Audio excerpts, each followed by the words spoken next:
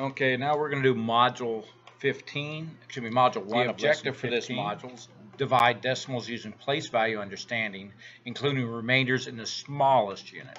Up to this point, we divided decimals, but we haven't had a remainder in the smallest unit, like the thousands. Essential question, what do I do with the extra pieces when I end up with remainders in the smallest unit? Okay, we're going to do 1A, and you're going to see that we haven't really done a lot different. So this lesson is not going to do a whole lot different than what we've been doing. First thing we're doing a model, and we can see we have 0 ones, we have 7/10.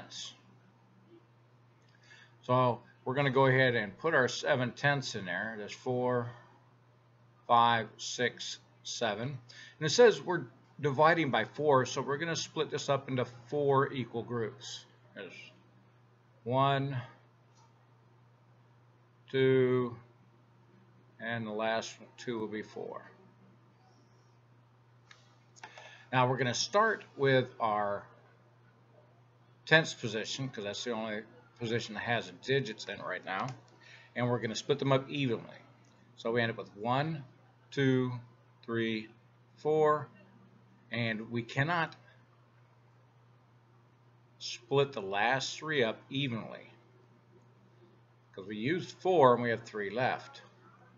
Now we're going to bring these 3 over, and we know that this is going to be 30, but I'm going to put 10 for a place value, 10 for a place value, and the last 10 I'm going to split up. 1, 2, 3, 4, 5, 6, 7, 8, 9, and 10. So I have brought over 30 hundredths. Now we're going to split them up evenly between the 4 groups, and we got 1, 2, 3, 4, 5, 6, 7, 8, 9, 10, 11, 12, 13, 14, 15, 16, 17, 18, 19, 20, 21, 22, 23, 24, 25, 26, 27, 28, and I know I cannot do the last 2. So I've been able to put out 28 of them, 10, 20, 1, 2, 3, 4, 5, 6, 7, and 8. So I have 2 here that I have to regroup. So I'm going to regroup. One of them is a 10. The other one I'm going to break apart. 1, 2, 3, 4, 5, 6, 7, 8, 9, and 10. Now I'm going to split them up to 4 groups because we have 20. That's 1, 2, 3, 4, 5, 6, 7, 8, 9, 10, 11, 12, 13, 14, 15, 16, 17, 18, 19, and 20.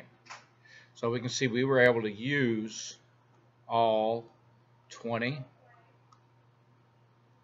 So it divided equally. So we're going to end up with an answer of 1 and 2, 4, 6, 7, and 1, 2, 3, 4, 5.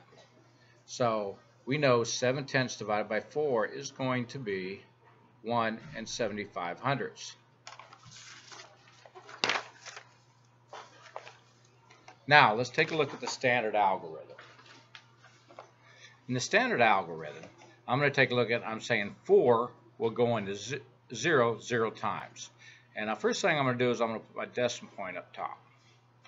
So, and I don't have to put a 0 up in here, but I can. Now, next question is 4 will go into 7 1 time. And then it's 1 times 4 is 4. And I'm going to subtract 7 minus 4 gives us 3. Now, I do not have another digit to bring down. But I know in 5th grade we go out to the thousands position. So I do know I have an unlimited number of zeros to go behind here. So I'm going to go ahead and place a 0 here this time, and I'm bringing that down.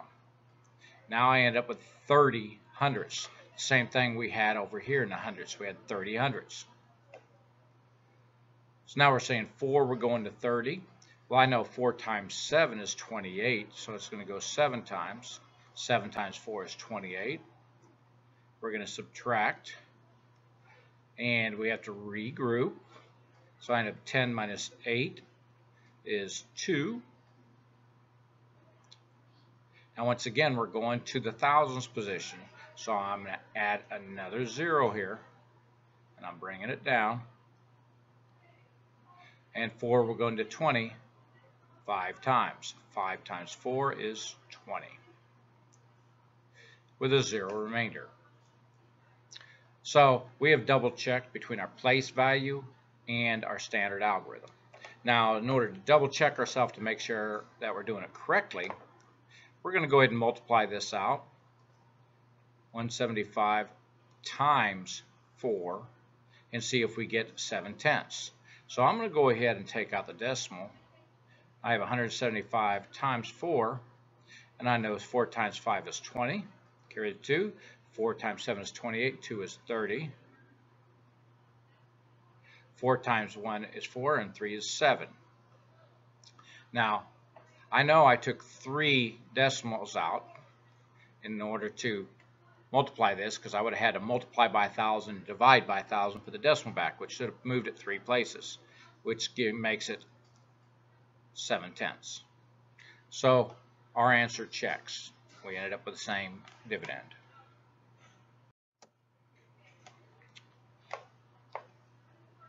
Now A has 7/10 divided by 2. So we're going to go ahead and put 7/10 divided by 2. And I'm automatically going to put my decimal up on top. 2 goes into 7 3 times. And I'm using my DMSB, which is my divide. 3 times 2 gives me 6. This is my multiply. I'm going to subtract what I use to see what I have left, which is my subtraction.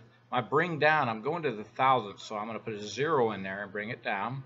Now I have 10 divided by 2, which I know 2 will go in at 5 times. 5 times 2 is 10. Now I'm going to subtract, and I have 0. Well, my remainder is now smaller than my dividend, so I know that I am done. And I cannot bring out another 0, would make any difference. So we know our answer equals 35 hundredths. If I take 35 times 2, 2 times 5 is 10, 3 times 2 is 6, and 1 is 7. I know I took 2 decimals out. I took 1 decimal out. Excuse me. I took 2 decimals out in order to multiply it. So I have to put 2 decimals back in, and we end up with 7/10. Question 3. A rope 8 7/10 meters long is cut into 5 equal pieces. How long is each piece? Well, I know the rope is 8 7/10 meters total, and it's cut into 5 equal pieces. And they want to know how long each piece is. So I'm going to draw a tape diagram. And I know the total length of this rope was 8.7 meters. And it says they split it up into 5 equal pieces. There's 2, 3, 4, 5. And it wants to know how long each one of these pieces are. So in order to solve that, I know we have 8.7 divided by 5 will give us our answer. So we're going to set up our standard algorithm and have 8 7/10 divided by 5. 5 will go into 8 one time. 1 times 5 is 5. And we had 3 remainder. We're going to bring down our 7. 5, and we got to put our decimal in the answer first. 5 will go into 37 7 times, because 7 times 5 is 35. Subtract what we use, see what we have left. We have 2. We don't have anything to bring down, so I'm going to place a 0 into our problem. Now I got 5 will go into 20 4 times. 4 times 5 is 20, with a remainder of 0. So we're saying that each one of these boards is 1 74 hundredths. Now, if I wanted to check my work, I could do two things. I could add all these up in repeated addition, 1 in 74ths, 1 in 74 hundredths, 1 in 74 hundredths, 1 in 74 hundredths, 1 in 74 hundredths, and I could add all those up in repeated addition, but that would possibly give me an error because I just have too many regroups. Or I can multiply it. I know 1 in 74 times 5. 5 times 4 is 20. 5 times 7 is 35, and 2 is 37. 5 times 1 is 5, and 3 is 8. Now I know I took 2 decimals out because we started with 1 in 74 hundredths, so I'm going to put 2 decimals back in, and you can see we have 8 7/10, what we started with.